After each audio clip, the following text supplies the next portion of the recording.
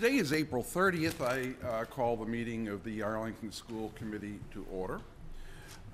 First item on the agenda will be public participation. Do we have a sign-in sheet over there? We do. We do. But we don't have a secretary. We don't have a secretary today. Oh. You Yes. will be playing the role of secretary. Oh, you're you the ready? secretary. Okay. First I want to introduce Clara Stewart, who is a new student rep. She's a freshman. She went with us to Day on the Hill yesterday, so she's really gotten initiated. And Siobhan Foley, who disappeared for a minute, is our AEA rep with us today. Kirstie Allison Ampey is homesick, so she's trying to get over the bug that's going around. Mariah Terrell from Thompson, first person up. As I call people up, I remind that the public participation is a 3-minute opportunity, and we traditionally do not comment on things that come before us in public participation. We will take them under advisement, and they may end up at an action item later in another meeting. So, Mariah, welcome. Great, thank you. Just good evening, Dr. Bodie and members of the school committee. My name is Mariah Terrell. I currently have 2 students at Thompson, a 2nd grader and a 4th grader. I have an incoming kindergartner and a 2-year-old. So I have 2 other kids who are coming into Thompson the next couple of years. I just wanted to follow up. I emailed everybody a letter this past week. And I just wanted to thank you for taking the time to read that. And for those of you that responded to me so quickly, I really appreciated that. And I appreciated the thoughtful replies and some of the conversations I was able to have with you. I'm here with a few other Thompson parents tonight just to reiterate our concern about equality among schools in regards to class sizes. Specifically, we're interested in seeing the class sizes in the older grades at Thompson be brought down in line with the other schools. Currently, we have the highest number of students in our 4th and 5th grades by 3 or 4 kids per class. I understand that you are well aware of the issues regarding the budget and physical limitations of the Thompson School, and we trust that you can come up with some other ways to make this happen and to support our teachers and students. I have already met with Karen Donato about this, and as you know, she's also concerned, and we're working with her on this issue as well. I'm eager to hear your thoughts and potential solutions and offer to assist if you find that brainstorming with parents is helpful. Thank you again for your time and the effort you put into the excellence of our schools. Thank you. Thank you very much. Thank you. Next will be Jane Morgan.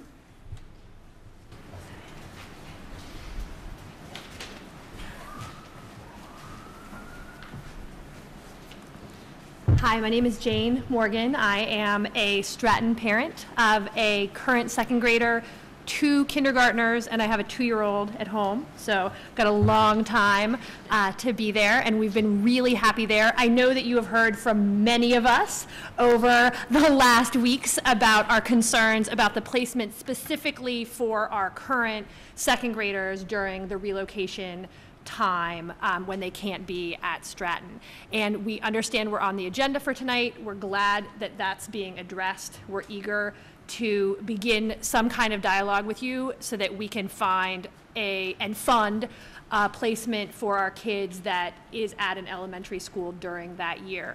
So I'm not going to go into the details. We've gotten really great response from so many of you. I recognize that a lot of you are writing back to us late at night, early in the morning, at the weekend, and we really appreciate that. We feel like we've gotten some great response, and we've started working on this issue even before it's become an agenda item at school committee, so we're really grateful for that. I just want to share one personal anecdote with you. I'm mindful of my time and yours, but I had a conversation with Principal Hannah after we knew that the kids were going to be relocated, but before we knew what their placement was. And he said, Jane, you've got all these kids, like, how is this going to be? And I was like, oh, it's going to be fine. Like, we are the kind of family, we're going to get it done. I know they're going to be at different schools. It's all going to be okay. Kids are resilient. It's going to be fine. My kids are going to get to be at an elementary school with other kids their own age. Maybe they'll play soccer with them. They're going to be be at school with them eventually. Maybe they'll do some kind of a project. Isn't that going to be great? They're going to know all these other kids, and we can be a part of that school for the year, and then we're going to come back to Stratton where we're so happy. And I still feel that way about the experience my sons are going to have. I feel like that is how my kindergartners, who will be second graders, who at this point will be at Hardy, are going to have that experience, and it's going to be great. I don't feel like that is what is being offered presently to my second grade daughter, and that concerns me. And so we're really looking forward to working with all of you. We thank you for your attention to this so far, and we're looking forward to beginning the process of figuring this out. So thank you. Thank you. Frank Ciano. Good evening, honorable members. My name is Frank Ciano, and thank you for being here and doing what you do. I've come because I'm a town meeting member from 15, and the parents have written me numerous emails about this Stratton relocation. And I see the face of our superintendent, and it's so good to see you be so concerned. They're unhappy with the idea of putting their fourth graders at the Ottoson. Now, I knew the Ottoson when it was the West. I went to the East. I graduated from this high school in '66 with, guess who? Norcross Stratton III. So he was, I believe, the grandson of what the school is named. So the only thing I ask you is to please keep in mind, listen to what they're saying. They want to be at an elementary school, please God, and if you need more money to do it, then ask for it. Because I think the town meeting last night was disposed to listen to the parents. So I'm here for you. I ask that you listen to them and please make them be happy. Now, granted, not everybody is happy about every decision that's made, but keep in mind their concerns, please. You know, they don't have PhDs. Many of the parents, maybe I speak out of turn and maybe they all do, but they're parents and they're mothers of children and they're worried. So Arlington has been famous for years for taking care of the parents and the children, and I hope that you'll do that. Thank you. Thank you. Thank you. At that point, this is the extent of our list. Is there anyone else for public participation? Hearing none, next item on the agenda is the fiscal 16 budget charts with Ms. Johnson. Let me have that. Under the list.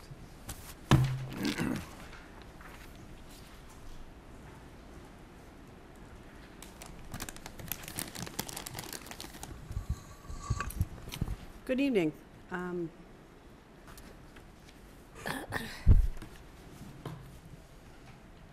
As part of the budget subcommittee, we've been trying to look at different ways of exploring the budget growth over years. You know, this is always a difficult question. You know, is it fair? Is it equitable? Are we doing what we ought? Should we be doing more? Should we be doing less? So, been doing a little work. We did some work around the Town Manager 12, some of which you saw at town meeting last night, and Superintendent Bodie will be talking about later tonight. But we did do a couple of graphs that we felt weren't quite ready for town meeting, but that the budget subcommittee felt would be important to share with all of you. Now, what you have here is actual budgets in green for the school department. This is all in, grants, revolving, the whole nine yards.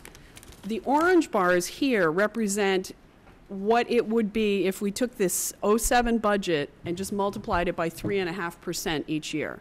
So as you see, it's a perfectly straight extension. And you can see that in comparison to that, the rate of growth for the school department budget has exceeded that line, particularly since FY12, when we first started receiving 7% on our special ed portion of our town appropriation. And I know this is a matter of concern and discussion, and so we wanted to start thinking about some ways to look at it. So this is just the budgets, and you can see we are growing much faster than 3.5%, particularly in the last couple of years. However, if you take those budgets and divide it by the number of students, we see a very different picture. Once again, I'm taking the '07 budget and multiplying it by 3.5%. and dividing it by the students. No, I'm actually just multiplying it by 3.5%. I redact that. The green bars, I'm taking the actual budget and dividing it by the number of students in place at that time. So what you're seeing is, despite the fact that our budget in 12, 13, 14, in the last slide, is exceeding the 3.5% growth rate, which is generally considered the standard in the town of Arlington, when you divide it by the number of students we have on board, it's actually falling off that metric. Now, what does this mean? I don't know. But, and this is one of those things that, I think the discussion about the 3.5 maybe turning into 3, the 7%, and the 25% of per pupil for new student growth is something we need to look at. I think we need to look at it. That maybe 25% per pupil is just not enough to keep pace, because as you see, we're just not keeping pace when you consider the number of students we have. So, do you have any questions? Dr. Seuss. Just a simple question.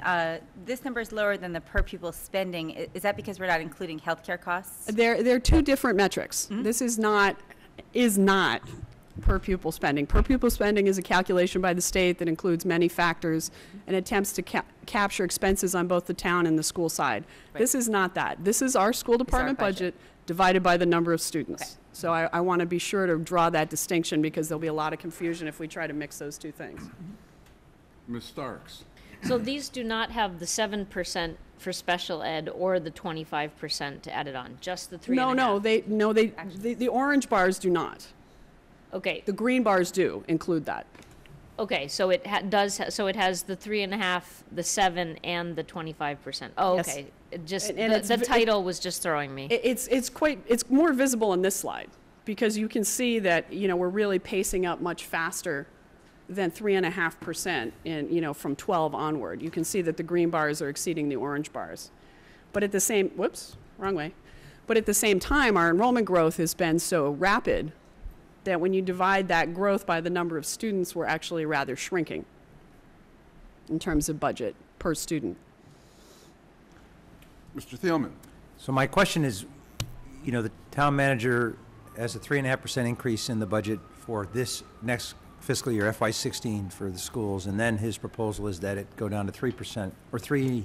3.25, 3.25, and then 3. 3. So, do we have a strategy is this part of the strategy to respond to this? I think it's something we really need to be thinking about. Do we want to maintain the status quo? It was a deviation from the long-range plan to give us the per pupil to help us compensate with the enrollment growth, and it was very generous and it was very helpful. But now the 3.5, which was considered static, is being called into question. There's some members who are calling it very strongly into question the 7% on the special ed allocation. Right. So if we're going to relook at it, I think we want to relook at it from a lot of different angles, and this is one way to be thinking about it. So my concern what I'm raising is that the timeline for the FY17 budget really starts Now? It really starts now. And Yes. the conversation starts now, and, it accelerates in the fall, and really, by October, November, the number's kind of fixed, and it's not going to move after the fall. That's true. So, so I guess, I don't know, I guess the question is, are we going to do anything or not? Well, I think we are, just having us look at it from different angles. And the issue is really the enrollment growth number the right factor?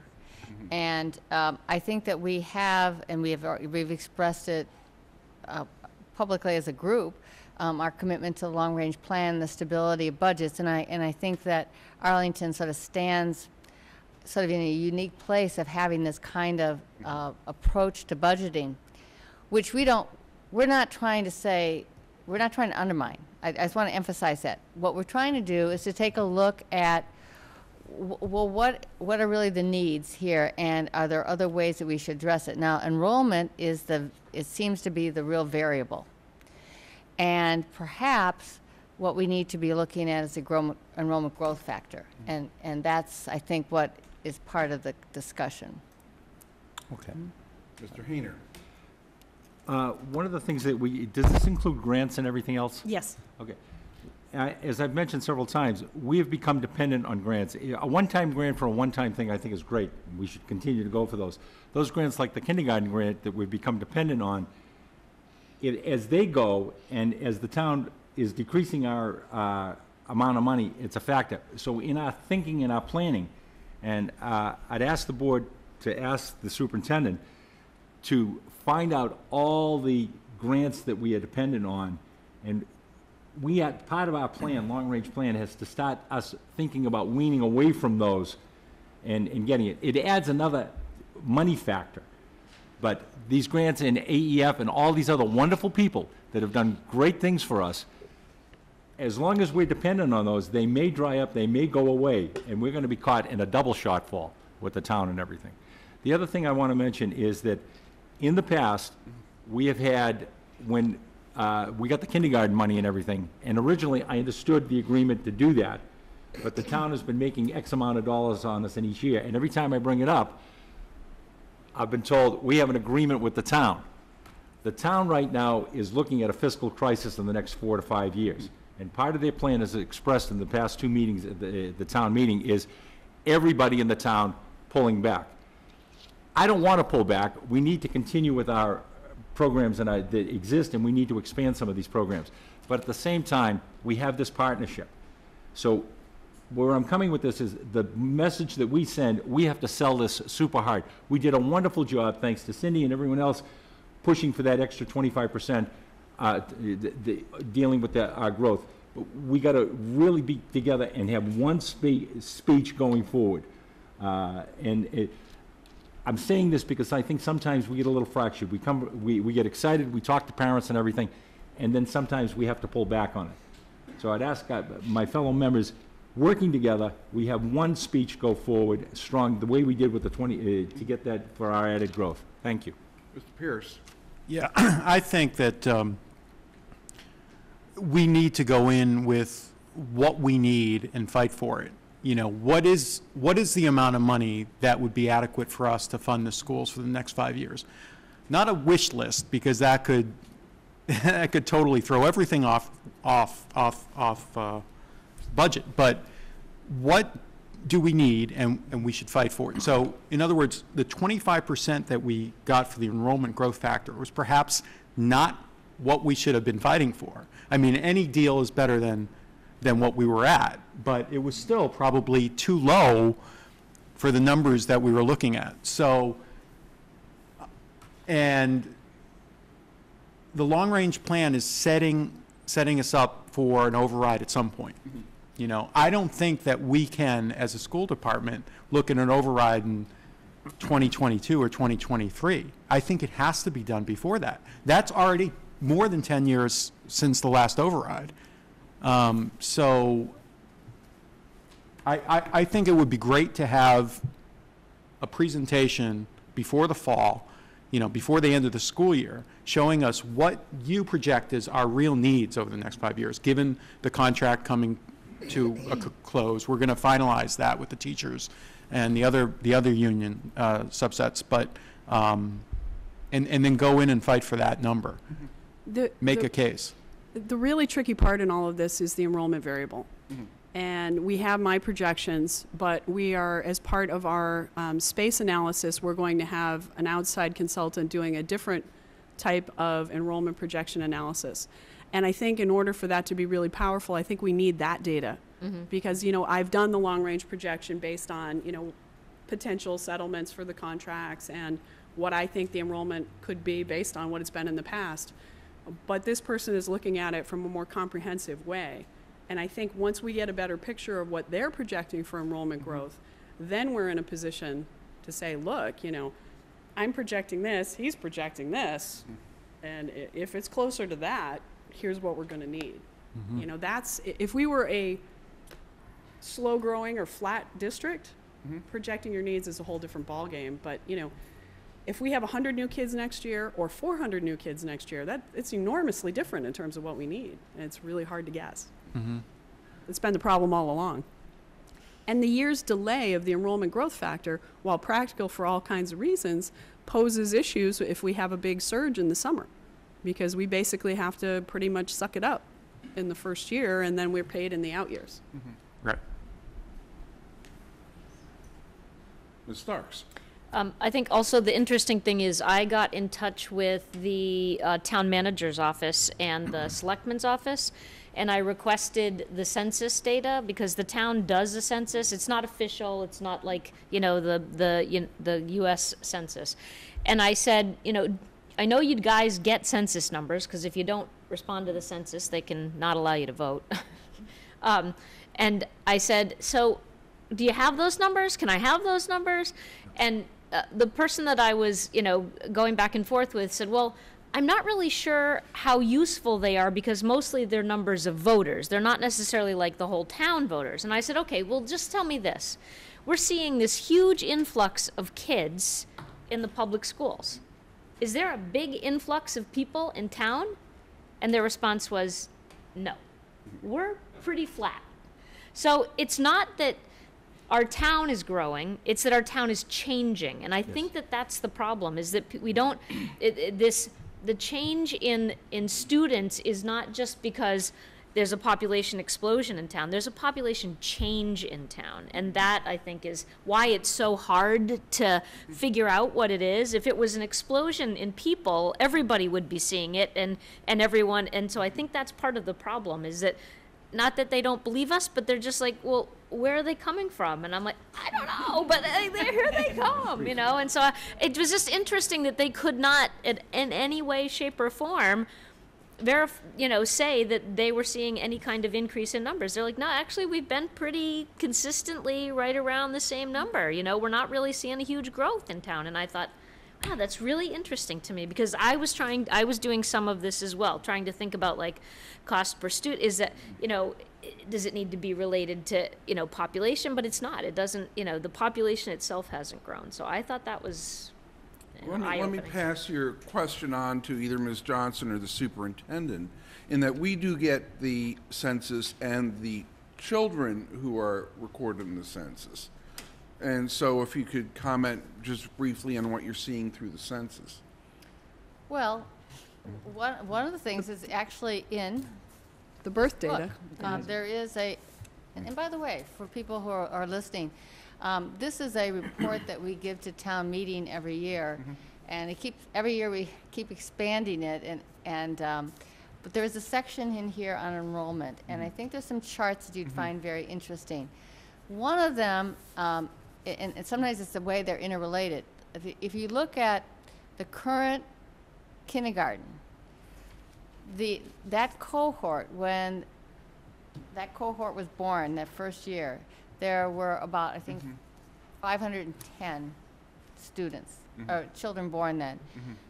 Our entering kindergarten class last year was, I think, 504 when we started. I think up to 513, 516 right now. But that's almost a one-to-one. That's 100% of your cohort that was born that are in our kindergarten. Now, they're obviously not the same students. It's just the numbers. The cohort for next year is 560. Right now, we're pretty much as we were last year. I was going to give you a little update in kindergarten numbers. They keep changing. In fact, we have Ms. D'Agostino here tonight, who is our registrar. We are at, I think, 454 as of today. That's about where we were last year, and by the end of the summer, we were at 504. So we've been seeing a retention rate from birth numbers in the last couple of years around 90%. It started out when I first started doing that, it was about 87, and it's been creeping up steadily, but this past year it was 100%. So even if we had 90%, which has been the last couple of years, we're over 500 again. So that's what I'm expecting to see in our kindergarten numbers this year. So that gives you a little bit of an idea of where we are. And then it stays pretty high after that, too. In fact, it gets up to the 600s. Mr. Hayner. Right. The amount of students, just to go along with what Ms. Stark said, I live in Kelwyn Manor. When I first moved there 20 years ago, majority of the people were my age, as each one of my generations move out, another family moves in, but they have 2 to 3 kids. I saw 5 kids. I saw 5 kids in 2 houses move in. So, the population is growing, but it's the mini part of the population that affects us. The other part that scares the living daylights out of me, and it's nowhere near done, but the project that may go into the Mugar property is talking about 280 plus houses. If you do a 1 to 4, that's between 40 and 50 kids just hitting Hardy School. I don't know where we're going to put them, on the roof or something like that. But I mean, I don't mean to be sarcastic, but that is dramatic. So there was never an intent when they closed the elementary schools. Arlington became unaffordable. My wife and I grew up in this town. We could not afford to live here. We left for 24 years. We came back. We didn't bring kids. That's the only thing. We didn't bring our kids with us. But the next generation, your generation, are not having children in their early 20s. They're able to afford this town, so they come into the town affording it, and that. If we knew what we know now then, we would probably not have closed 4 or 5 of the elementary schools that are now condos and apartment houses and stuff like that. We haven't done it. And we don't have any place to grow except vertical. So it supports it. We cannot afford, I don't mean to be a snob. 20 years ago, I never thought I'd be saying something like that. We cannot afford any more additional residential. We're already growing with the existing residential that we have. Right. Thank you. Dr. Seuss. Yeah, just a couple of points. One is, I was really interested in census data too, and I looked at the official numbers. One really interesting fact is that 60% of the people living in Arlington today were not here in the year 2000. So just showing how much of a turnover there's been. And I think what's interesting also is that it's not shared equally among all the neighborhoods. And so sometimes you get people who are very well entrenched in the financial affairs of the town may not live in the neighborhoods where they see a lot of toddlers. Whereas in my street, you can't walk 2 feet without tripping over a toddler, basically. So it's not completely shared in all the neighborhoods. A couple other points. One of the things I think it's really important for parents to know is that we're not just getting enrollment surges in the kindergarten. We're getting them coming in at all levels. And I think that was actually one of the problems at Thompson, that August 1st, the 5th grade numbers this year didn't look that awful. But by September 1st, they did. And that we are getting people come in, at all the levels. So sometimes people feel like, oh, why are not all the resources being put into the kindergarten? And that's because we actually have needs, overcrowding needs at every level in the district. One final point that I want to say that I keep saying to lots of people, this town has more room to grow in terms of expanding students because even if we never built another property, there's a tremendous amount of properties, especially in East Arlington, where there's older people who at some point will decide they don't want to mow the lawn and shovel the sidewalks and might want to live in an easier place. That's going to turn over and there's going to be new families. So I know a lot of people are really angry about development. I don't think if we stopped all development, I don't think we'd solve this problem. Okay, let's wrap up on this agenda item. I just want to say a couple things. First of all, for the parents who are with us, particularly for the parents who are concerned about the class size issues, yeah, we hear you and we understand this. And you can see by the charts that we have fiscal constraints on us. And the appropriating authority is town meeting. And there's a whole political context in terms of the way we govern our town. And we certainly appreciate having you here. We feel like you're the wind in our sails, and we would appreciate you being further involved in the civic affairs of the town. The other thing I want to say is that it was our intent for this agenda item to be a preview of our town meeting presentation, but the moderator asked us to go early last night because the capital budget was being advanced to accommodate Mr. Foskett's schedule. That's why we went on Wednesday rather than having a discussion of what we were going to say and doing it next Monday. So for those who are town meeting members who want to get up and mention a couple of the statistics that we're having and talk about the challenges when we get into the operating budget, that may not necessarily be a bad thing. And with that, we'll move on to the next agenda item, which is the elementary buffer zone report. Ms. D'Agostino, please come forward.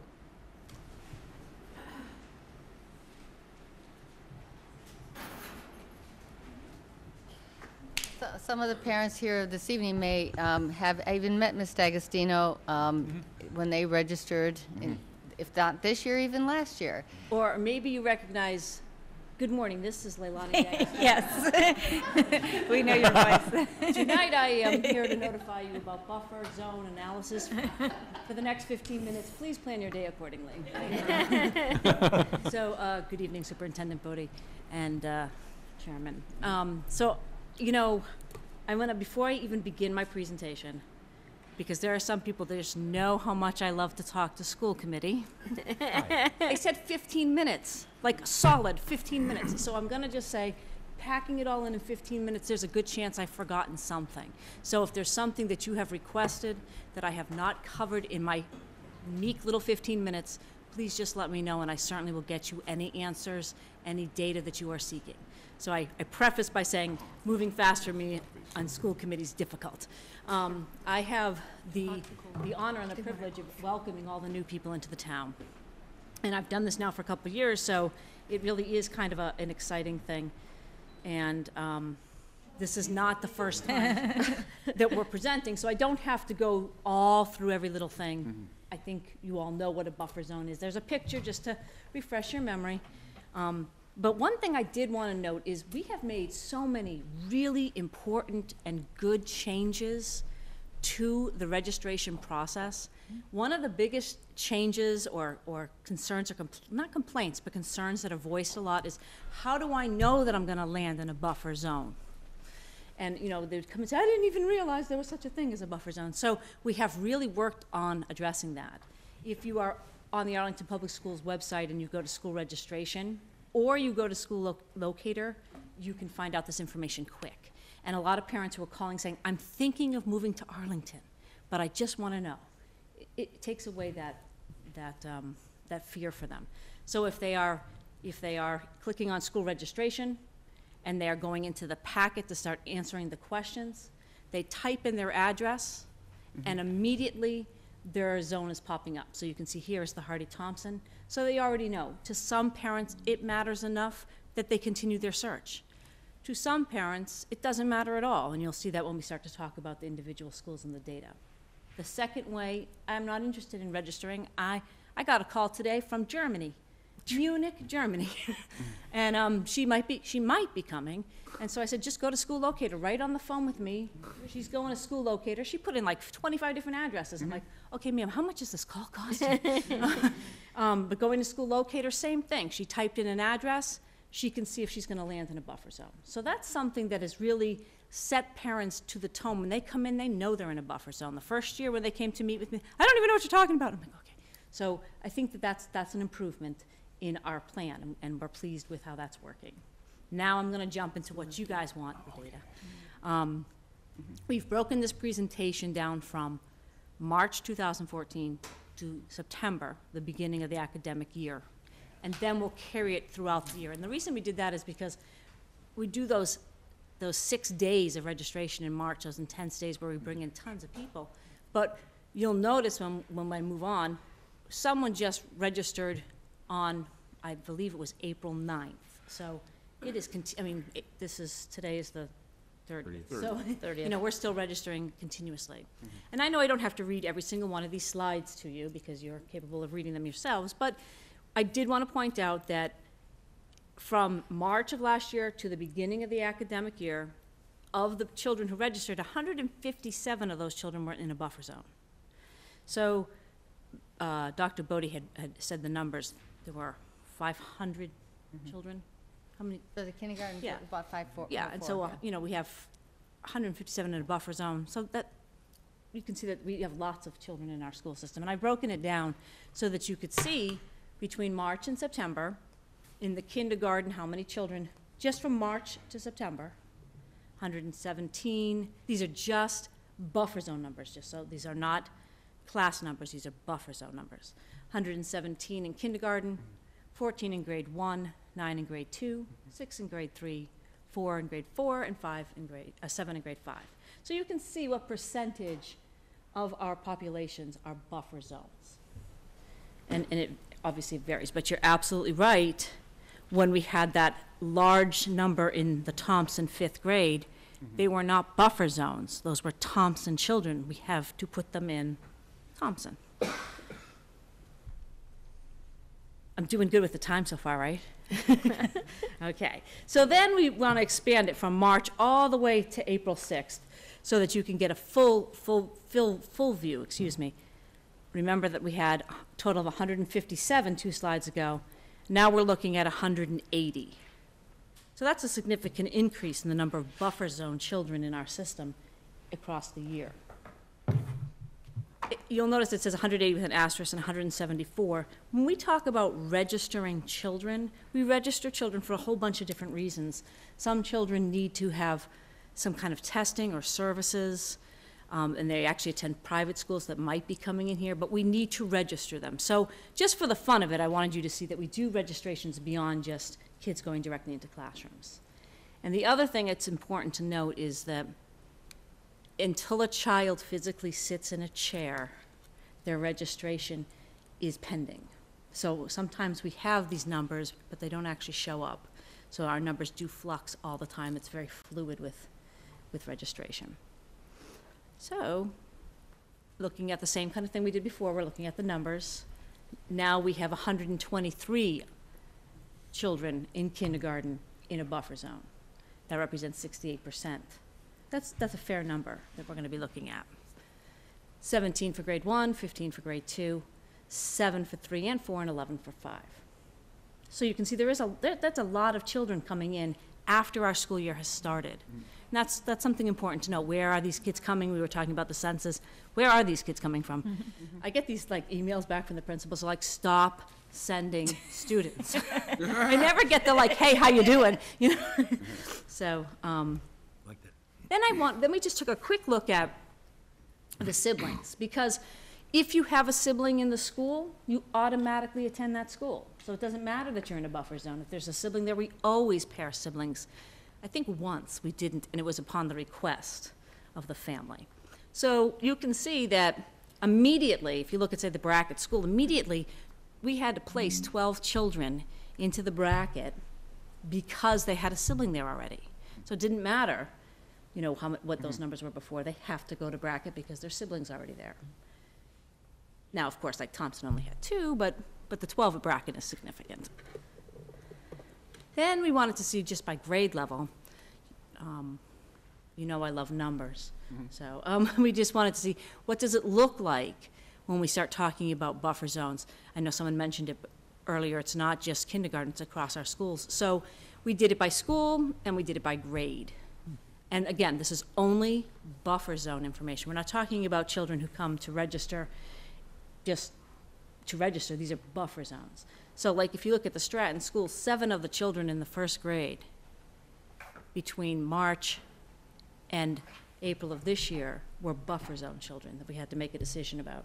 And I can tell you, parents, we agonize sometimes about what to do, where to place children, looking at numbers and re-looking at numbers and looking at wait list requests. So it is not just a quick process. And, it's something starts in my office, goes back upstairs, comes back down to my office. So we are taking lots of time on that. And then information of interest. I think this answers a few of the questions that the school committee posed. What number and percent of buffer zone students? Again, that was 180, which represented 33%. And then what number of buffer zone students placed were siblings? That represented 21%. And I have some other statistics with me because I just couldn't leave it alone. Sorry to have to flip through the pages and put the glasses back on. What number of buffer zone students registration requests to be on a wait list? 84% of people requested to be on a wait list. That's a significant number. But I should note that it's a process. So I don't know if you remember what the registration form looks like. I don't even know if some of you have actually had a chance to see our registration form. But there's all kinds of different questions. So the first question says, what school would you like to be in? Well, I want to be in Brackett. Okay. Then the next question says, do you wish to be on a wait list? And the answer is either yes or no. So what happens if it's blank? Well, if it's blank, then we don't have to honor a request because they didn't ask to be on a wait list. And sometimes people are actually saying no. So if we look at all those numbers and we say, what % did we satisfy their request? The number was out of 100 and out of 123 people who said, I know what school I want to be on, and I want to be on a wait list, and I remembered to check yes. 123 of those people, we satisfied 75 of them, which is 61%. So more than half of the people out there, we satisfied instantly, quickly, swiftly.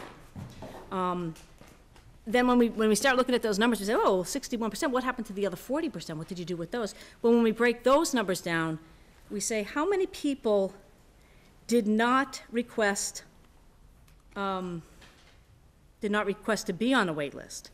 And 11% of the people said, I don't care what school I go to. It doesn't matter to me.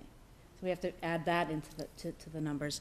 And then beyond that, what percent said, not it doesn't matter, actually said, no, don't put me on a wait list. If I don't get what I want right now, put me wherever you want. And that was 19%. So you see, we have actually some fair percentages of numbers saying, it's okay where I go. And it's a kind of an interesting thing. Someone was complimenting the school a few minutes ago, the parents saying, you know, come to school committee and come to town meeting. I will say that it's the parents in the town of Arlington that do the greatest advertising for the schools, because I actually know all about the schools. I know all about them because I research them, and Dr. Bodie wants me to know about them. But when these parents come in and they have their buffer zone request, they're saying, here's why I want to go. Do you know what? My friend, blah, blah, blah, blah, blah, blah, blah, blah, blah, blah. They can tell you story after story about what's so great about these schools. So we appreciate your love for our schools, surely. But you can see some of these statistics do say, I love all the schools in Arlington, place me where I should be. So I hope, if you have your little checklist over there, that I've covered most of the questions that you have asked. And then you asked about Mill Street and Sim Circle. And the number of students from Mill Street is only 7 for buffer zone. You know, and they're all buffer zone really in those places. But from Sim Circle, it's 19. So, and again, these numbers now for this year, they're changing every day. I have to tell you, I have not had one day, not one work day, that I have not done a registration in a month. So, you know, they'll keep coming in. And our census list, I don't know what goes on with our census list, because the letters that we send out versus the people that walk in, they're completely different names. But we're working on it. We keep working on it. And now what I've done is, some people don't even know what the schools are and what the buffer choices are. So I've just very quickly, I'm going to go through these very, very quickly. And if I go through them too quickly, which is unheard of for me, but if I go through them too quickly, just, you know, pipe me down. Where's Mr. Thielman? If I go through it too quickly, you just let me know. I will do that. In the Bishop Brackett buffer zone, there were 23 children in the buffer zone. And of that, I'm not going to read everything on the screen, but of that, we requested, three requests were satisfied immediately. But do notice the next line, 6 of the people did not even request a preferred school. So we have a lot of flexibility in those numbers. So when you look at that, you say, oh, well, if they only satisfied 3, well, 6 people didn't care where they went. So that is something important to look at when we're looking at. Yeah, we've seen, we know there's a batch of slides here, so if you just flip through them very quickly. Oh, okay. I don't even have to talk about them. That's even better. So this is the Bishop Stratton, and this is the Bishop Thompson. And you'll notice on all of our slides, we are satisfying requests. So that's an important thing that we are satisfying requests. And then in almost, like this one, only one parent didn't get what they requested originally. So these are nice statistics. And then my last task was just to take a look at what's going on right now, since March of this year, which is a month, slightly over a month and a half, we have registered 452 students into kindergarten only, you know, and if you look at those numbers, we've resolved all of our buffers today, so this data is the most current data you can look at today. And that's it. And for anyone watching at home, or anyone in the audience who wants to take a closer look, that this is attached to our agenda document, which is accessible from the website. Mr. Hayner. This does not necessarily go, it expands on your issue on the buffer zone. Can you give me the full amount of students from Mill Street and Sims? The total amount, beyond the buffer zone, that we have registered in our school district. Thank you. They're both in the buffer zone. They're all in buffer That's it? zones. That's it, that's it. Okay, she made the distinction that these were the ones just in the buffer zone. That's why I asked. The both projects are in a buffer zone, So that number, that's all there are? Yes. There are only 7 and 19? yes. Thank you. Mr. Pierce. So under our file policy JC, we have sample questions when we report by the second meeting in October, but since we're talking about this now, I might as well pose a couple of the questions to you all here and see if they can be answered. So is class equity improving? And are the desired results being achieved? Those are the two questions that I'm particularly interested in tonight. If you see every month you get the chart for the elementary schools, I would say, if you could perhaps even compare it to before we had buffer zones, you'll see that it's been a little bit more even. I understand Thompson's 4th and 5th grade this year went a little bit off that goal, for sure, and some of it had to do from late registrations, but in general, we've been able to do that, because that's actually what the first thing I do when Leilani sends this up to me, is I sit there with the number of students at each school, and certainly look at parent choice, but what is the most important thing is it going to be, I'm going to try to improve the equity between the class at that grade level. Right. And So, yes, it is definitely helping. Is it perfect? No. right. No. Will there be recommendations or further data for us, as the policy says, in October? Yes, we apologize that this report was not done this fall. Yeah, But yeah. we'll give you a report next fall on where we are at, up to the start of school. Thank you. I really like having it at this point, too, so maybe we should institutionalize the two-step process. Ms. Starks. Let's see, that one of my questions was if we needed to modify the policy, so I guess we don't. Well, we will get them in the spring. Let's see. One of the biggest problems we've heard is that waiting to find out where you're placed puts families at a disadvantage who need after-school care. So because they don't know who to sign up with, if you wait, you lose. And so that is starting to become an issue. And so I was wondering if we have, I don't have any solution. I just wanted to put it up there, but Well, I wish I did. One, there's two things. One, we're going to try to speed it up a little bit more, but we've also sent an email to all the after-school programs. And of course, two of them under the public school control, so that's Thompson and Hardy. We're not considering placement until the buffer zone children have been placed. So but all of the schools have been asked to not to go ahead with acceptance in the after-school program until this has been settled. Now, what happens, however, is keep in mind, we have 452 students. Same time last year, we're still going to see another maybe 40 students, 50 students. They will not have that advantage. But the students that register in March, and we do the buffer zones, which we've done all of those placements, we're asking the programs not to make any decisions until that's settled. And that's just obviously for kindergarten students, though? That's for I mean, kindergarten they're students. going to roll up all their students, other right? Just like we do, so. We do those almost within the day or two. We're very quick on the other grade levels. We've even, at sometimes, if it's not so busy, we can call upstairs, they'll give us an answer immediately while the parent's still sitting in the office, so. Cool, Dr. Seuss. thanks. Yeah, I was just wondering a little bit more about the process of when people get off the waiting list and satisfy, and how the decision is made. We're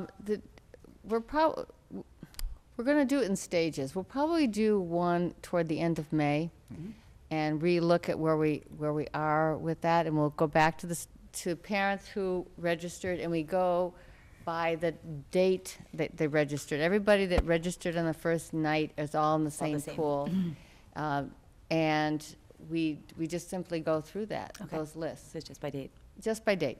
Just by date. Anyone else? Hearing none, thank you very much. Thank you very much. Next item on the agenda is the superintendent's report. Well, actually, I have a few things. And I did, since we still have a couple parents here from Stratton, I do want to just mention, though we're going to talk a little bit more about this after my report, but I did want to mention a clarifying piece of information that was said here at the committee, the last meeting, and also was said last night at town meeting, that the cost of putting in a modular classrooms at a school is $40,000. The actual cost for 2 classrooms is $250,000. And we may get a little bit of a reduction by doing a large purchase, actually rental. There's many costs in it that people may not be aware of. Not only is there installation costs, but there are rental costs. And these all total up, but the industry number and they come in 2 classrooms. The industry number is 250,000. So that's important to know. And actually, the ones that are permanent, a little bit more than that. Just clarification, are we looking at 2 different types of modulars? Ones that are going to be permanent at Ottoson after the fact, and the other ones that will disappear when Stratton is built? Yes. Are they the exact same price, or are they different? Diane? There's a little bit of difference here. Depending on how we spec out the modulars themselves, they will either be deeply rehabbed or brand new. If we're putting in permanent ones, the sales rep we spoke with said it's most likely that they will be new. The ones that we'd be leasing as temporary ones would either be new or rehabbed to meet our specifications. But the ones that are going to be permanent, they're designed for that, where the other ones are not designed for permanency. No, even the ones we'd be leasing will meet our specifications in terms of what we're looking for. Now, I understand that, but the ones that are going to disappear once Stratton is up and running, they're a different type, aren't they? As opposed to the ones that we're looking to have for at least 10 to 15 years at I'm told not significantly. The principal difference would be that with putting in new ones, which we would buy most likely rather than lease, but we'll look at the numbers both ways, will be, almost surely brand new construction. The ones that we'd be leasing could either be new or rehabbed. So I guess So they could be identical. The difference would be that at the end of the project, the temporary ones would be put on trucks and carried away. I'm not trying to sound like an attorney, but the $250,000 figure may have some flexibility in it between the 2. The new and the old? No, the permanent ones will be more, well, it depends on whether we lease or buy and how long the lease is. I understand. But it's $250 either way, at least, probably more for the permanent ones. Thank you. Okay. Oh, okay. Mr. Pierce? Yeah, I was on the space issue and the modular issue. There is space next to the high school that's for sale, right? Isn't there? Yeah. Do you mean the building over here in Schuler Court? Yeah. Yeah. Could it be? Print shop over here? Yeah, the print shop. It's for sale. Okay. Could it be that could be utilized in some fashion by the school department, just putting it out there as a purchase for administration, and then have the 6th floor and have more of the space at the high school turned over for, say, 8th grade? We've been thinking about it. I'm not going to say any more. Okay. Sorry. Let me just state that we're at the beginning of the process, and there are a lot of variables that we're going to play with and talk about, and that there's a agenda item to move this over to the facilities subcommittee later so we can really do some exploration. Mr. Hayner. Dr. Bodie, are you going to be talking tonight at all about the space study that we're getting involved in? Analysis of our space needs? I wasn't planning it, but I could re-mention it. Okay, Well, in my presentation last night, which was actually what I was going to talk about. Okay, my only request is that, or question to you is, we're going to look at all school existing property in that analysis, am I correct? Yes. Okay, thank you. I mean, ones that we may not be currently running programs in as well. The Are you junior high east is what I'm talking about. Well, No, we're not. no, looking no, into that. that's not going to be. What we're going to find out at the end of this, first of all, is a verification of our enrollment numbers with a much more comprehensive analysis. What we do is we basically, which is what a lot of districts do. This is the best practice in projections. We look at the cohort numbers and what the retention is. And all. You've heard this before. Yeah. The person who's doing this analysis is looking at home sales and just a lot of metrics that we don't look at normally. I guess what I'm looking at is that I think we've all accepted we have a growth problem, a space problem related to population growth in the town, and we have to become very creative. All of our elementary schools are bulging right now. I suggested, I guess what I'd like us to do is look at all spaces that we have control of right now, possibly the one that Mr. Pierce just mentioned.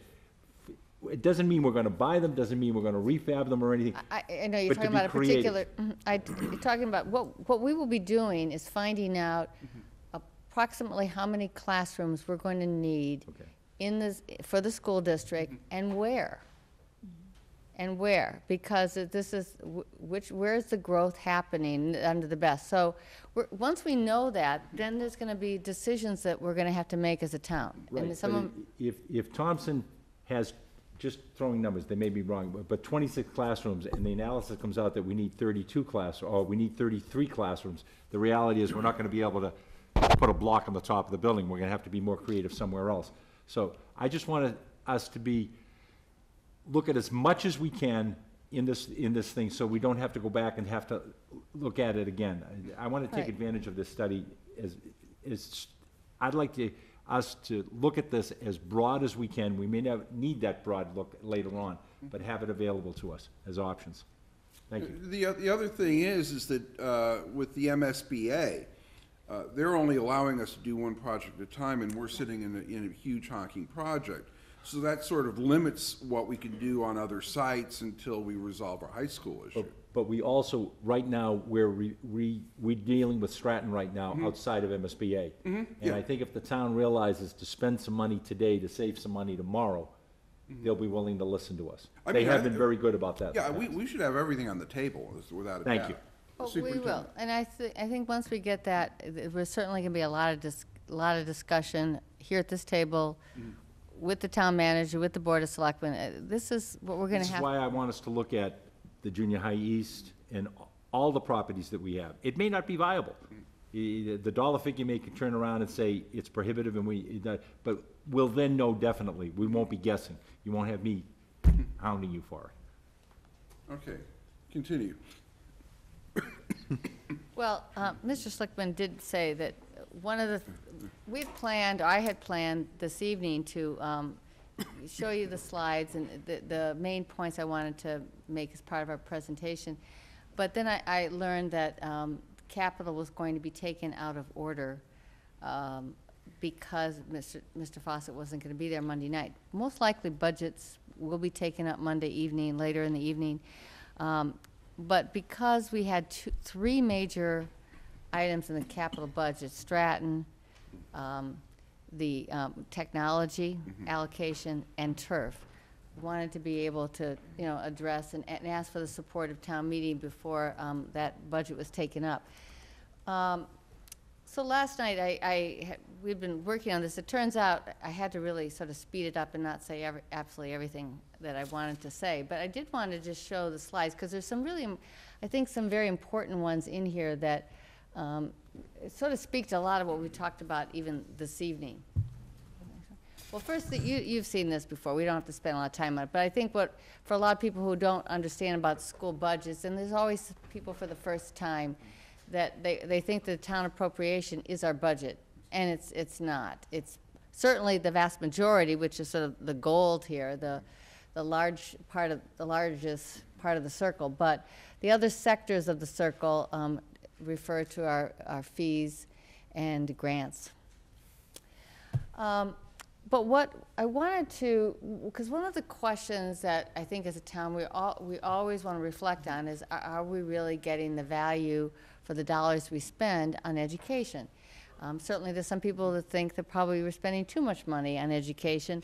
But it's in that kind of discussion and analysis, it's always good to take a look at other communities.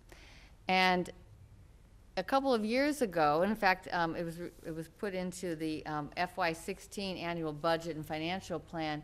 There is now a group of communities called the Town Manager 12. We call them the T12 communities, that were chosen by town, school, and union leadership as being the most comparable to Arlington. And there were a lot of metrics that were looked at. In fact, I think Dr. Allison Ampe was on that committee as well. That doesn't mean that all these communities are cookie cutters of each other. They're obviously very individual and very different, but they're comparable on these metrics.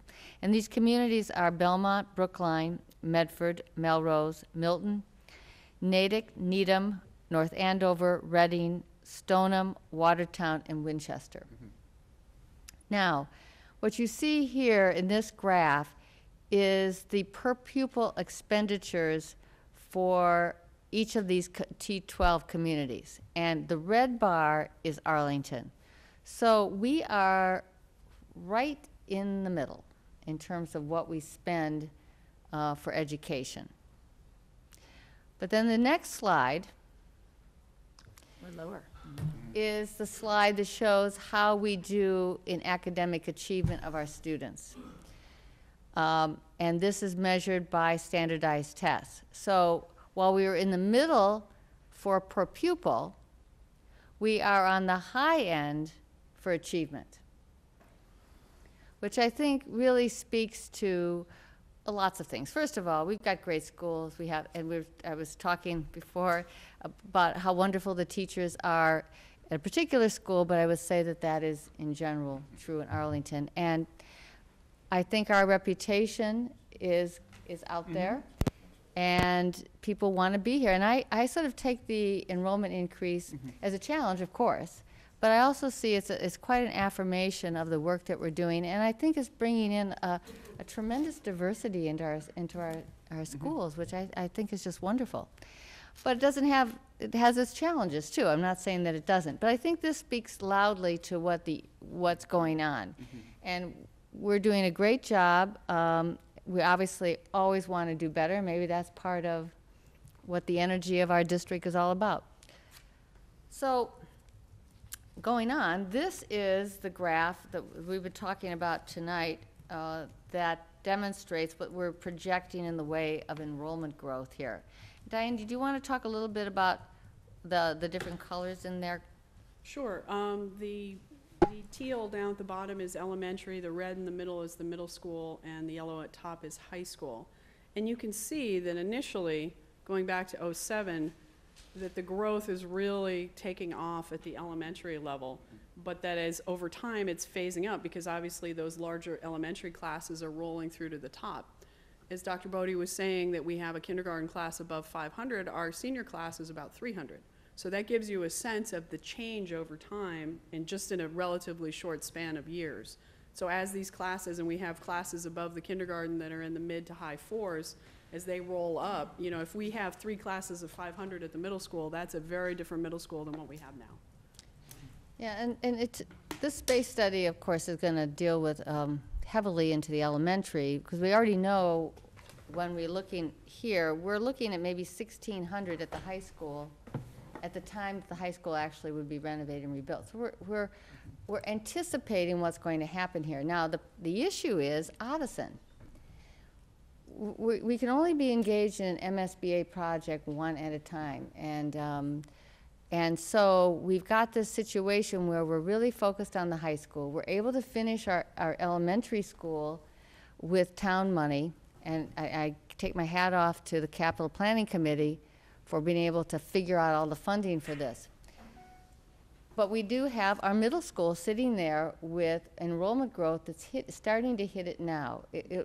This year, the next 2 years are going to be a little tight, but what's going to happen is when the larger larger classes at the elementary school are there in 18, 19, we're really, I think, beyond our ways of being creatively handling space at the middle school. And yet, we could be in the middle of a study here at the high school, committing monies, bonding, trying to get bond money for the high school, and there isn't capacity in the town to deal with added classrooms at the middle school. So this idea of putting modulars there that are going to be permanent really addresses two needs. And I know that I fully get that there's issues around, that parents are unhappy at Stratton about fourth grade at the potential fourth grade. And I will say a couple comments about that in a minute. But being able to put some portables at Odison that will remain is going to be able to solve that problem for those years when we are not going to be able to address a permanent solution there. And we don't even know if we need a permanent solution. That's actually one of the reasons we want to verify our enrollment growth. Are we seeing a bubble that's just going to eventually flatten out? I don't know. And we need to find that out. So we certainly don't want to build 12 more classrooms onto Odison and then find that we don't need them in 10 years either. So that's another issue. If I may, Mr. Chair. Yeah, Mr. Haney. Last night in the capital planning, in this part of the Stratton financing plan, in FY17, they're going to allocate the major amount of money for construction and relocation of students, Stratton. But also in 17, they put down capital appropriation for additional classroom space at Odison. And the money they put was $500,000. Using the figure before, that may translate into 4 classrooms. Is that correct? 8. Go ahead, Diane. If I may, I'm a member of the Capital Budget Committee, thank so I'm you. a little closer to these Thank you. details.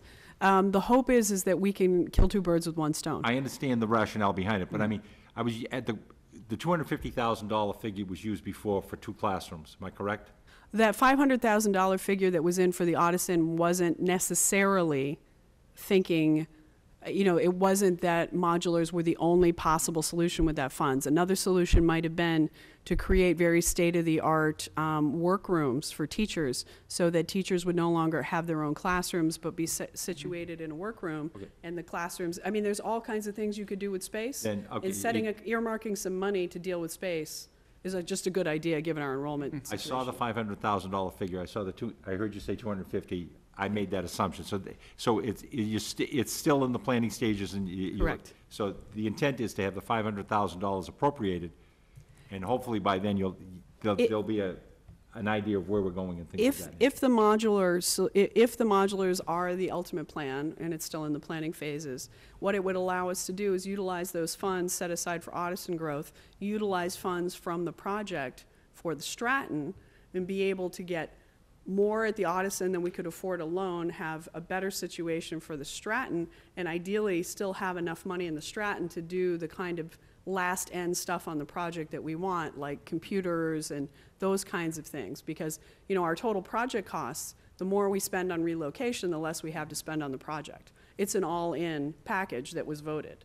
So if we think about the 12-1 that was voted last night for the Stratton, and then the 12,075. extra $500,000 for Odison space, if we can combine them, we can do a better thing in both locations. Just for clarification, the number that was voted was 12 million it was under Stratton, but it had that line for Odison in it. So we're not looking at a separate 500,000 from the Stratton.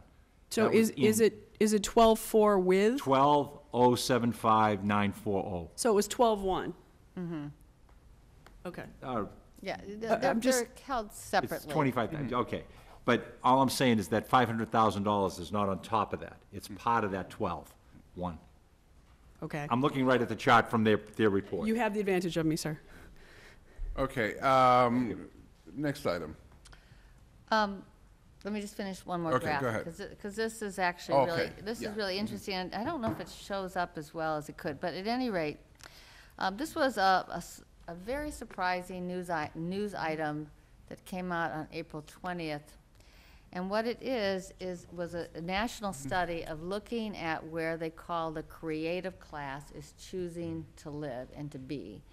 Not necessarily where they work, but where they, in those areas, where are they choosing to live? And this was done by Dr. Richard Florida, who is the co-founder and editor of City Lab, which is the media arm of the Atlantic magazine, and he's an editor at the Atlantic and a professor at NYU.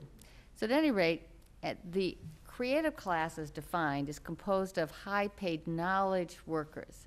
And we've been talking a lot about 21st century creative thinking, the kind of preparation we want for the jobs that are in the future.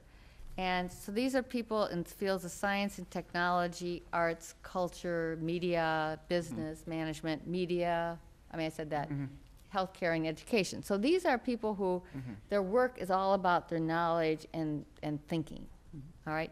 So the list is the areas of the country that are dominated with this group of people. And the big groups are in Northern California, DC area, and Boston. There's a couple of outliers, like there's Hoboken, New Jersey, and I think there's something up in Washington, which is, of course, just Spokane. But the thing that was really interesting, which I think sort of caught us all by surprise, is that the 4 communities in Massachusetts are Arlington, Brookline, Cambridge, and Newton. This is where people are choosing to live. So what we're I think the thing to note is that Hoboken outranks us. that's where my daughter is, so. So what is going on in Hoboken? Hoboken's a cool It place. is a cool place. Now, there's 3 places in Maryland. Well, it's DC. It's all DC. DC area. Dublin, Ohio? Yeah. That's Can you make it bigger, Diane? Is that the, No. I'm sorry, Julie and I played with this quite extensively. We tried different colors. actually, Alright. is this Is it on PDF? anywhere? I know it's not on the agenda. Yeah. Oh, it's not- I can put it up. Okay. Go down at the bottom, it I should think pop it up. wasn't put in? It wasn't, it's not on there, no. I can put all these slides in the, yeah. That would be great. So this reflects what we've been talking about here.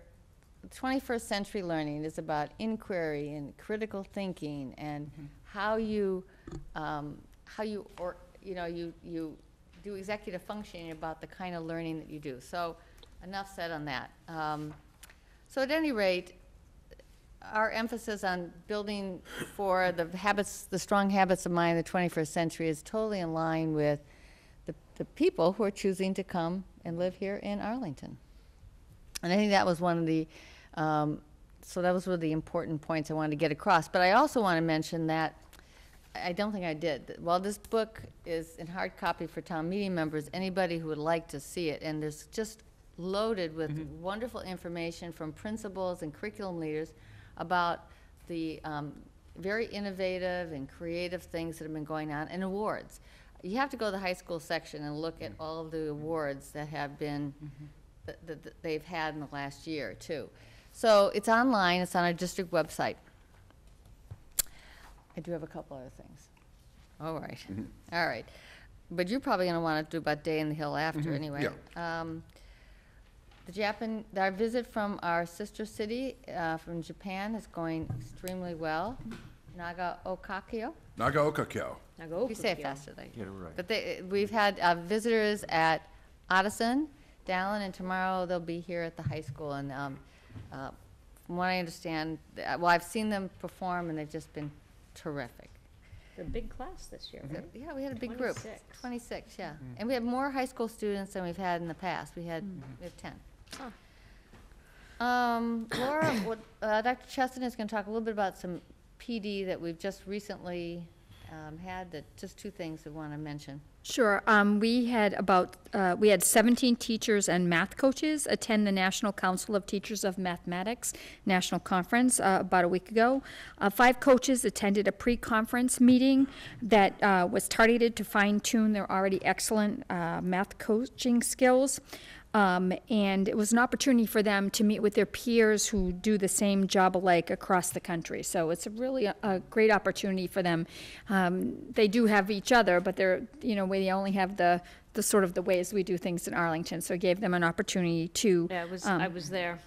talk. It's awesome to be surrounded by, your own teacher. But it was funny, I was in a talk, and the person who was speaking said, I don't know if any of you know where this is, but I actually got my start here, near here, in a school called Audison Middle School. And this woman stood up in the back and she goes, I teach there now. And I was like, oh my God, this is so funny. But yeah, he was a Spanish teacher at Audison. He became a math teacher, and now he was back giving a talk at NCTM, so it was pretty funny. He saw the light, right? Yeah. Ms. Starks. So it was a great opportunity for the math teachers also at the middle school and the high school to speak to other math teachers across the country. And today we had the kickoff of a grant that we talked about a little bit a couple weeks ago when Ms. Hanson was here about the teacher leadership program. So 3 principals, 2 curriculum directors, and Ms. Hanson, and 4 teachers and myself attended a full-day workshop on activating teacher leadership.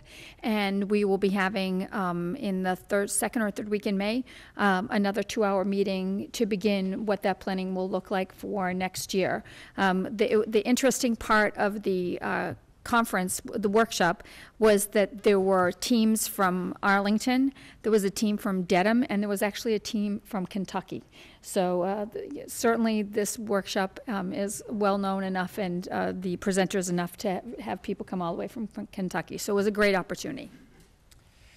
And the last thing, Dr. Allison Ampe, I'm sorry she's not here tonight, because I wanted to give an update on the high school security. This was a question asked. I wanted you to know that 29 of the cameras that are at our exterior doors are going to be upgraded, and that process has already started. More LED lights have been installed around the school, and that's coming from a grant.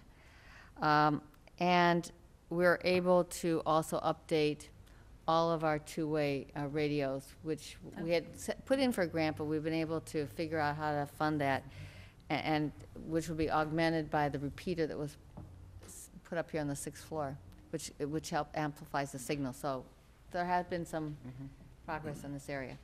And that's it. Thank you, Dr. Bodie. Next order of business is agenda item refers Stratton correspondence to subcommittee. Just as a note to casual observers of the school committee, is these meetings are fairly formal, and there's always a lot of process before a decision gets to this point. And most of this conversation and deliberation takes place in subcommittee, where we have a much more informal environment that we can include more people and have much more of an extensive discussion. And it seems that this is an appropriate thing to do with the topic of the Stratton relocation. So I'd like to entertain, to hear a motion to refer the correspondence from the Stratton parents to the facilities subcommittee. So moved. Second. Moved by Ms. Stark, seconded by Mr. Hayner. Any discussion? Dr. Seuss. I'm thinking the committee chair. Are who you're giving it to, yes, exactly. Where we are. Motion by Dr. Seuss, seconded by Mr. Hayner. Any discussion?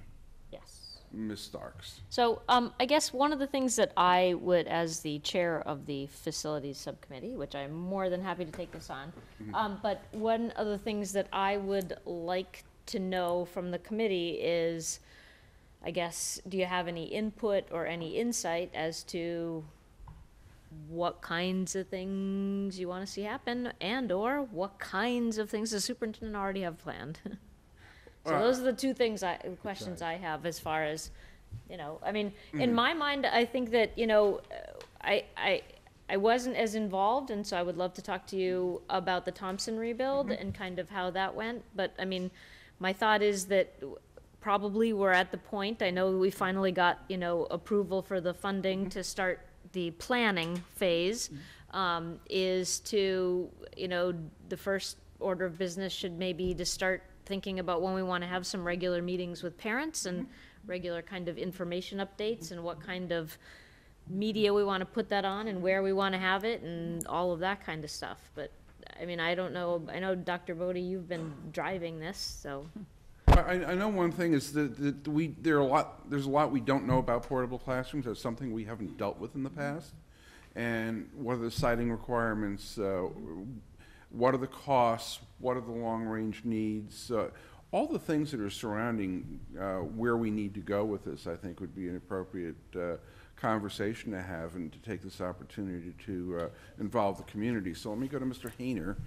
My understanding is the forming of the committees with the parent input and stuff. I too want to see the charge for this thing, but it usually goes to the superintendent who sets up the parent connection committee and things of that nature. I'm not trying to take anything away. No, no. But I think the facilities committee, from my perspective, I'd like to put this up there for discussion, is that to take these letters right now that we've all received, give the parents and the community, the Stratton community, an opportunity to have an open conversation with school committee members and have the facilities committee bring it back. Part of that may be creating questions that you just, with regard to the portables, the timing, the schedule, again, going back to that unified message coming out of the facilities committee. And I see the subcommittee as always being the conduit back and forth to us and share. But I think a list of things, and one of the things I'd like to suggest is hearing from the parents and getting their concerns. One of them right now is location for some of them. But I think that the other parents, as a parent, I'd want to know about what a portable is. I know what a classroom is. I've been in the classrooms. We right now don't have any portables. Right. And have these questions go from the facilities committee if the superintendent isn't there, or just whoever, through Diana or whoever, to get these information, to have this positive interaction with the people. So, Right. Yeah, right. The town is moving forward in setting an RFP out for a designer. That process will take probably another 6 weeks. Hopefully, a designer will be selected by the end of May. So really, a lot of this is just sort of on hold. I know there's an anxiousness to get talking about it, but as I said with this, when Ms. Johnson went to all these different schools with the vendor, with an architect, with our director of facilities, these were the strong recommendations as to sites. And I thought it was fair to say what the strong recommendations were. It's been discussed. But all of this has to be revisited when you actually get the designer on board and going and doing another, a verification, another analysis. We may come back to exactly the same thing, because one of the things we found out is not all of our elementary schools are designed very well for the addition of modulars, which is actually an issue looking to the future. But so we need to have another look at that. So the plan would be the concentrated time will probably be in June, because we need to have the modulars ordered by August 1 at the latest. And you need a period of time where you bid, and so that would probably be, the bidding time will be July. So it's going to be a very intense period of time. Really, between now and then, we can gather information. Now, you should know that Mr. Hanna, the principal of the Stratton, has put together a parent committee, and I don't know who's on the committee. He's sending. I'm not sure exactly where that stands right now. To have that committee be a funnel of information about concerns. At the meeting I had at Stratton, we had the assistant principal of the middle school there taking. I have 5 pages of notes of things to consider.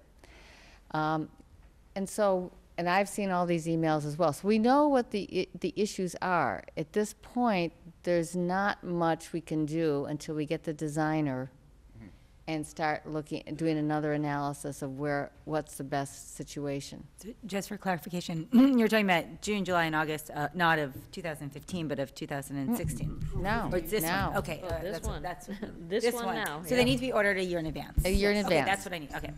Mr. Thielman. So the motion is to refer the correspondence to the subcommittee for discussion. The correspondence focuses on the citing of the fourth grade at the Stratton at the Addison. So what's the most effective way to have that, to address this? And what's the time frame for it? What do you, could you summarize what, The most effective way to communicate is through the parent committee at Stratton. That's not to say don't come to facilities. That's, I think, perfectly fine. I've certainly gotten emails. I'm going to go back in June and meet with the parents again once I have more information. Right now, I have no more information. This is where the recommendation is, and we have to relook at it. And I will also have probably the enrollment growth report, probably have that by late May. We hope, I know. So, but I also want to look at that, because that's another big piece of information in terms of how to think about this. So does the school committee, would the subcommittee be making a recommendation to the school committee for any vote on anything? Or who's gonna, I mean, 'cause I don't Honestly, see it's us- That's what I'm trying to figure out. Yeah, we certainly bring everything back to you, but it's going to come from the experts and what they think are possibilities. Now, maybe there's going to be more possibilities, and we have to make some choices. I don't know yet. Because, I mean, do you envision the full school committee voting on a plan for the siting of the modulars? I think that would be a good idea, to have a vote of the committee, of the school committee. Now, the only problem is Could be timing. Yeah, it'd have to be probably probably a late June meeting or something, So or the, July so the meeting. subcommittee would meet to review the correspondence and inform the committee's vote on the siting of the modulars, right? Is that? You don't have to vote on the citing of the modulars. Be good. That's not, It's not required. Yeah, it's okay. not required. Yeah. It's not required. I just, I think it would be a good idea. the thing is, Okay, so, if we are to make a decision on this, which I think is certainly within our domain, we need to be well-informed. And right now, I don't think there's anybody in this group who is an expert enough on this topic to go and have any kind of an informed conversation about where we should put modulars, the cost of the modulars, the advantages and disadvantages of placement of kids in these modulars, any of this stuff. We don't have enough information to carry on a logical conversation. At the end of this process, at the very least, we should be able to carry on an intelligent conversation about what we're doing and why we're doing it, and have the input of the community as the process moves forward. And to have an open process so that people with different ideas and thoughts on this can get them before us, so every option can be considered and weighed as we're moving forward. And understand that while there may be a committee at Stratton that's been put together by the principal, any of our meetings are open meetings, and everybody is welcome to attend, and in the case of the subcommittees, everybody is welcome to come and participate.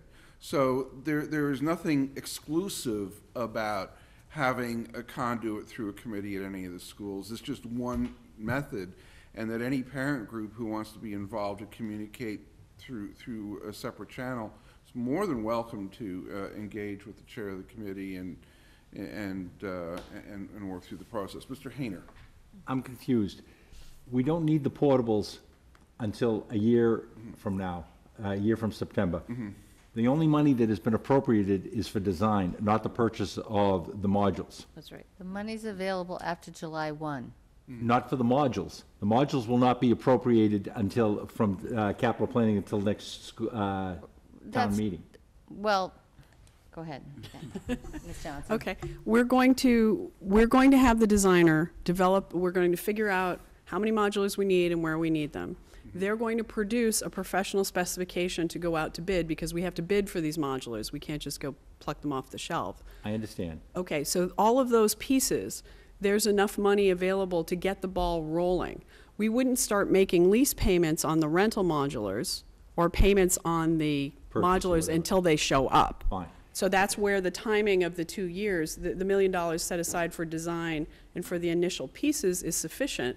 By the time the modulars, they can be pre-ordered, they can be contracted. By the time they show up and we start paying, we'll be into the next fiscal year. I think the need of the facilities committee, if that's where it's gonna go, because we've heard a lot of the concerns from the parents and stuff, besides the location. I think it's important for them to understand what a modular is and things of that nature. These are things that can be done in the next couple of months. We want everybody to be on our side, and I think it's important, if the people come to the facilities committee, and Cindy, I apologize, but whatever date you can do as soon as, you know, the time factor. But to get this back to you folks, to get answers so that they feel an active part involved in this, this thing, to maintain a partnership. The location part, I would hope that we're not set in stone for all the locations. There may be other ways to look at it. Thank you. Mr. Pierce. Well, I think what we did with the buffer zone conversation, which was a very agonizing one, and it brought a lot of voices from the community out, pro and con, was that we looked at other communities who had done similar things. And we looked at Brookline, for example, and I'd love the facility subcommittee to look at other towns who have gone through enrollment bursts and bubbles and see how they handled it, and did they have modulars, where did they put them, and see if there's any comparables that you can derive from that look. Dr. Seuss. Yeah, I just want to say, I mean, given our space constraints, there's no way to come up with the perfect solution. You know, Thompson had the same situation. They had third grade split into 3 different schools. You know, it wasn't ideal. What I think at the end of the process we want to see is that everyone understands why the decisions have been made. So that even if the decisions are not the best ones that you would, in an ideal world, you want to have, you understand, was it made for financial reasons? Was it made just for logistical reasons? We just can't put a modular there. Just to have a really clear understanding of why what the decision process was. And that's, I think, our goal. Mr. Thielman? It seems like the most effective meeting would be one in which we have the designer present. So when would that be possible? Well, With the parents, you mean, RFPs, or here? it won't be, the firm will not be selected till probably in May, late May. That's everything going to schedule. And then they're going to need some time to sort of get the lay of the land and do their analysis. So I think it would probably be July. In which When's our last a meeting? designer could come and make a presentation about all the Our different options. last meeting is Because I mean, currently- 'cause the Possible. expert on modulars and siting is not, I mean, you have knowledge of it, but the expert is the designer.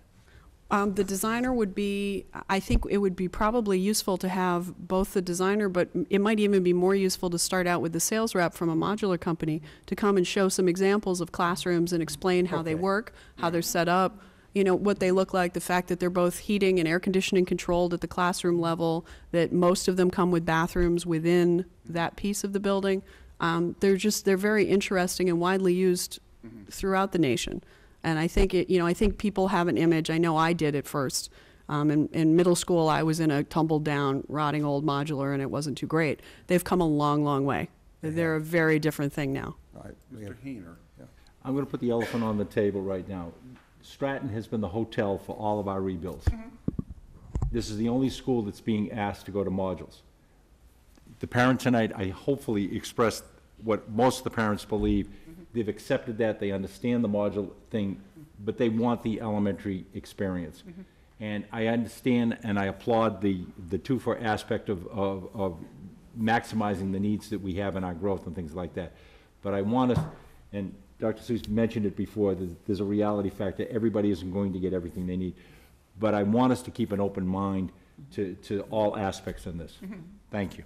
I don't think we'd be engaging this process if we didn't have an open mind and we're looking for any good idea that would land on the table. Are we ready for a vote? Mr. Thielman. Yeah, so the only thing is Not sure what they're doing. I don't want to raise expectations about a timeline if we're talking about, I mean, when do you think that, there's no, and the motion is review the correspondence, no timeline, no date certain, nothing like that. Correct. We're just Okay. referring it so that the esteemed chair of the committee and her excellent colleagues can work with the Stratton community and anyone else who's interested in modular classrooms to gather facts and so we can come to an understanding that we can learn. Okay. And now we're ready I'm for good. a vote. Motion on the table is to refer correspondence to the Facilities Subcommittee. All in favor, say aye. Aye. Opposed? Unanimous vote, 6-0. And that takes care of that issue. Now we go down to the consent agenda. All items on the consent agenda will be subject to one vote. I will ask that the Addison, the trip to Japan be removed from the consent agenda and taken at a later date. So the consent agenda now will have approval of warrant 15147, dated 4/9/2015, in the amount of $518,380.22. Approval of minutes, regular meeting on April 9th, 2015, and the organizational meeting of April 9th, 2015, and approval of public hearing school choice, which will occur on Thursday, May 14th, 2015, at 6:30 p.m. So moved. Moved by Mr. Thielman, seconded by Second. Ms. Starks. All in favor? Aye. Opposed? That's a unanimous vote. Subcommittee and liaison reports. We'll go down the list, and Special Study Group on Superintendent Evaluation, Mr. Hayner. It's not listed here, but this should be the technical second reading of the questionnaire and things of that nature. So I would move that we accept that. Are we all familiar with what I'm talking about? The questionnaire going out for the evaluation of the superintendent? Yeah. And the procedure and stuff like that? I need a second. For what? Mr. Hayner is moving approval on a second reading of the questionnaire for Oh, the did superintendent's did you get any input, feedback? I got nothing. Oh, The one that I just sent a couple of small things on, is that the Yes, questionnaire? and Okay. that, we made those adjustments at the last, prior to the last meeting, as far as I know. I didn't make any changes, right? So I did. you, okay. Because I'm So not you're on that moving, committee you're anymore. moving to accept it as it is, or you're moving to, sorry. I accepted your input. I made they weren't major. They didn't No, I change, had they time- didn't change just- anything of yeah, substance. yeah. So I just put it in. Yeah. Like that. There were no substantive changes in the thing. As my wife hit me on the head, she says, that's better grammar on one of them, like that. Okay, second. moved by Mr. Hayner, seconded by Mr. Pierce. Any discussion? No. All in favor? Aye. Opposed? That's a unanimous vote. Thank you. Warrant Committee. I signed the warrant, payroll warrants, everyone has gotten paid. Oh, good. I have not established any meetings at this time. Just for clarification, the superintendent evaluation was a temporary committee. Do I need to bring up something in the spring?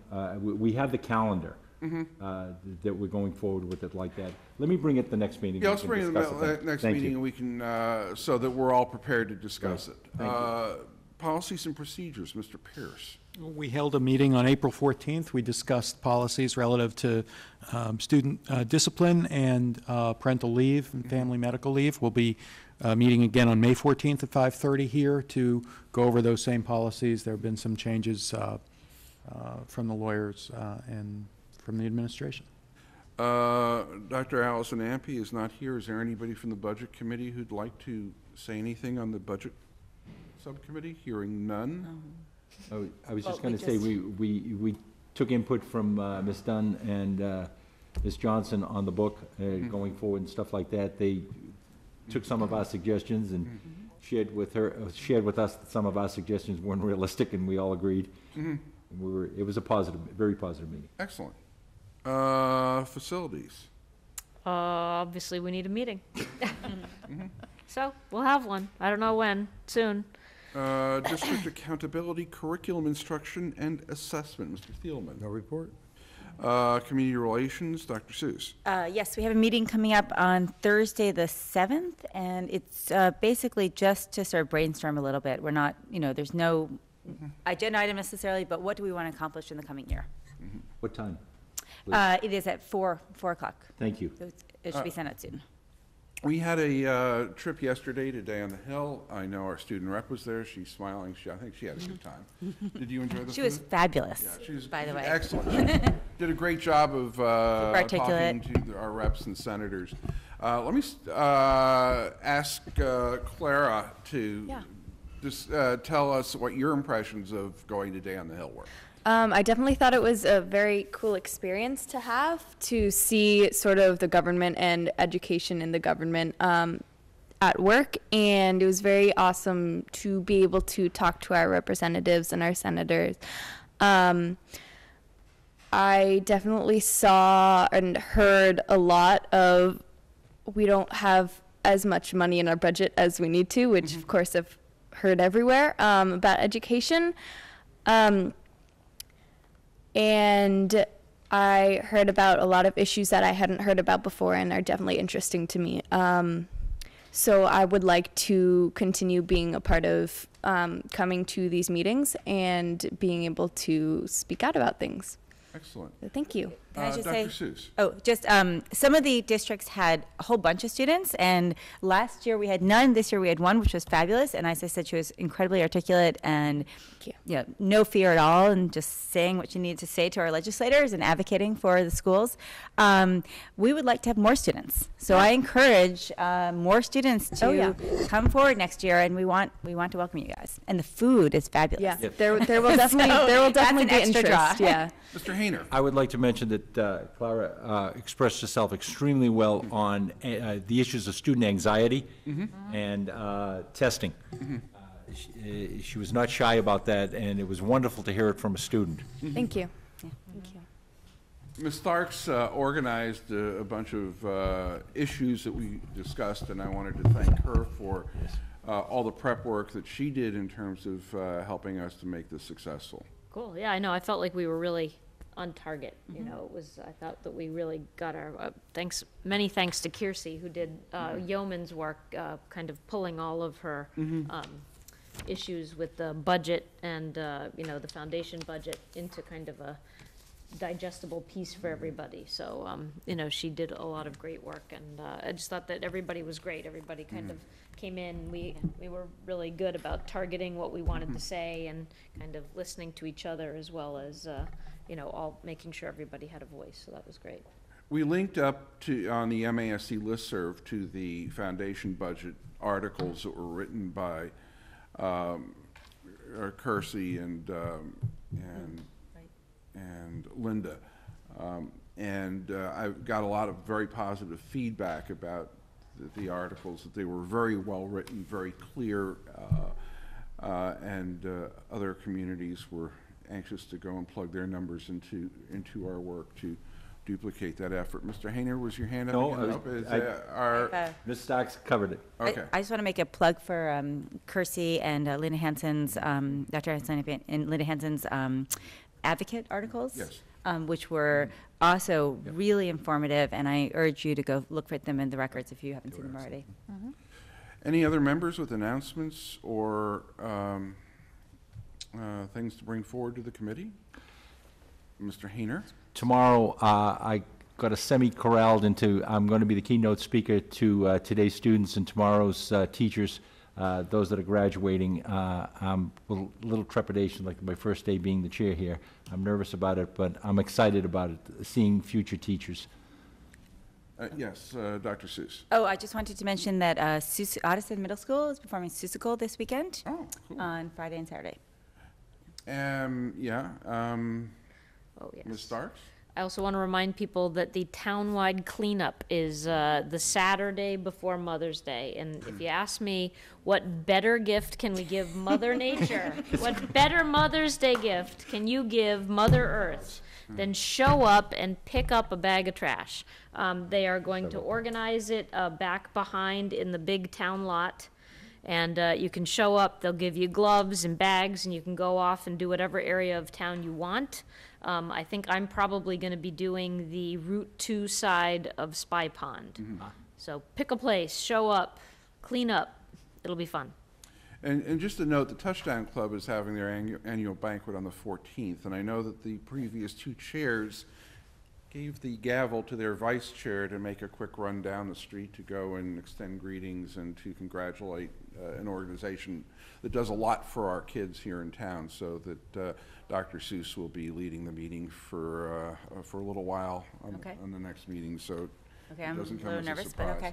okay. Nothing to be nervous about, they're friendly. And I just want to extend my apologies to the rest of the committee on one issue, is that being a new chair, I don't think that the superintendent or I, and it's my issue, not hers, are necessarily in sync, so the agenda came out later than I would have liked, and I take responsibility for that, and I'm going to try to come up with a way to communicate with the superintendent in a little more timely manner. The vacation sort of got in the way too, but it's my intent to get this thing out, do a better job than I did this week. I think, Mr. Hayner. Dr. Seuss, at least you found out, the former chair told me about 2.5 hours. He said, oh, by the way, I'm going to be gone. So my anxiety was short-lived. Well, we'll put something tricky on the agenda just for that spot. Do you want to mention the candlelight vigil? Oh, yeah, we have a candlelight vigil for the victims and survivors of the earthquake in Nepal, which will be in front of Town Hall 7 to 7:30 p.m. on Sunday, May 3rd. Bring your own candles. Also, the Vito San Marco group is having a fundraiser this weekend, and also next week they have a couple of dates where 15% of the check will be donated from Not Your Average Joe's. So if you're inclined to eat out, that's sort of a good way to throw a couple extra bucks in that pot as well. Any other announcements before we have a motion to go to executive session? Did you take the Japan trip out of this? Yes. Yeah, so we'll do that next time. We're going to move to executive session to conduct strategy sessions in preparation for negotiations with union and or non-union personnel, or contract negotiations with union and or non-union in which, if held in an open meeting, may have a detrimental effect, and to discuss strategy with respect to collective bargaining or litigation if an open meeting may have a detrimental effect on the bargaining or litigation position of the public body, and the chair so declares. Do I hear a motion? So moved. So moved. Moved by Mr. Hayner, seconded by Ms. Starks. We will have no plans to return to open session at the conclusion of the executive session. Roll call, Mr. Hayner. Aye. Mr. Pierce. Aye. Ms. Starks. Yes. Mr. Thielman. Aye. Dr. Seuss. Aye. And the chair votes aye. It is a unanimous vote, 6-0, and we are in executive session.